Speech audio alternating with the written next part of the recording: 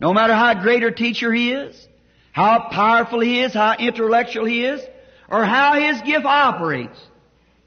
If he isn't trying to achieve something for the benefit of the body of Christ, your own spiritual discernment would tell you that that's wrong. No matter how accurate, how perfect, how it is, it's wrong if it isn't used for the body of Jesus Christ. To achieve something. Maybe he's got a great gift that he could draw people together with a great intellectual or a spiritual power, that he could draw people together, and maybe he's trying to take that gift and make himself famous so that he'll have a big name, so that other brethren will look up to him as some big person.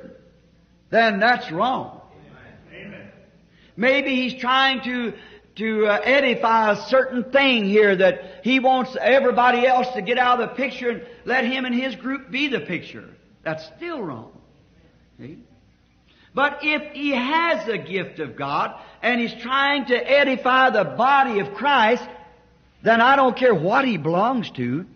You're not discerning the man, you're discerning the spirit, the life that's in the man, and that's what God told us to do.